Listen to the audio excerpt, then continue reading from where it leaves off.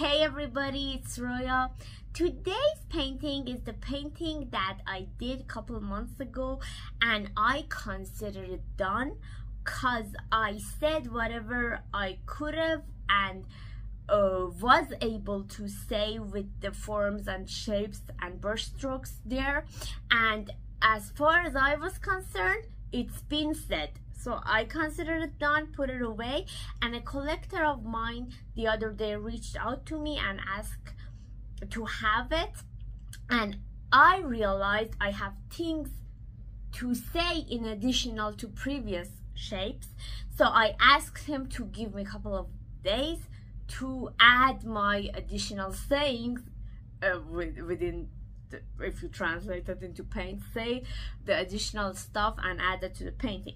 So while I was painting the painting initially, I had phenomenology in mind, which is like, if you want to recap it, is like a kind of a study of things that would shine forth for you. If you're in the situation and something shine forth for you personally within the situation, that gives you a kind of clue for your move forward, indicating what you need to pay attention to.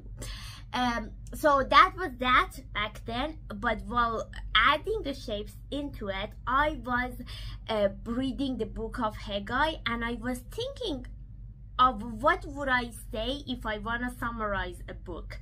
That's kind of a good practice for every given thing and a good practice for a painting, because you had to have a tip of a hierarchy in mind and move toward that.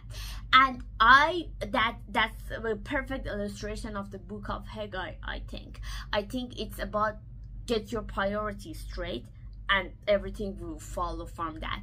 And the thing is, like, the book is about that. It is mentioning it straightforward, and it mentioning it not that straightforward.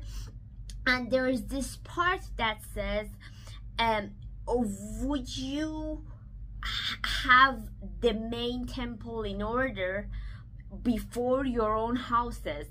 Because that would follow the order into your house, because your main priority is at the place that is supposed to be.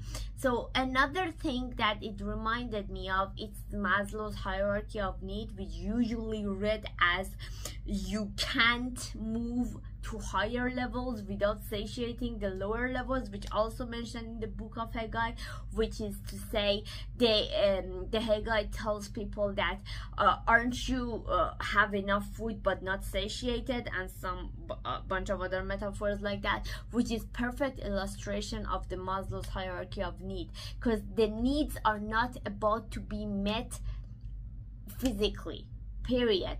The needs that you're satiated on the psychological level with your needs. Perfect illustration is, we all know somebody who has it completely physically in terms of material good, but they're not psychologically over it, so they don't feel satiated and they cannot move to transcendent level because of that.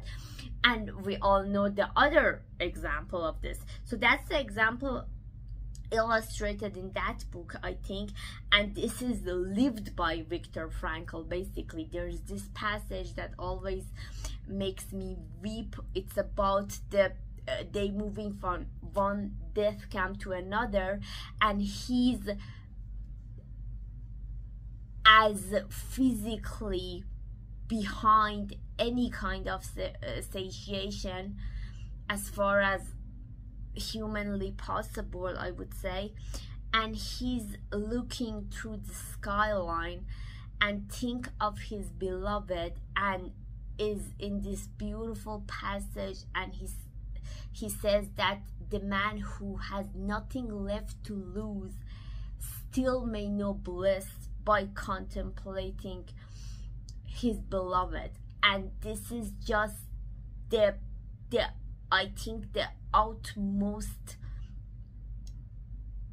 meaning that you can exhibit in a given situation, which it circles back to phenomenology, and getting our priorities straight would would make everything,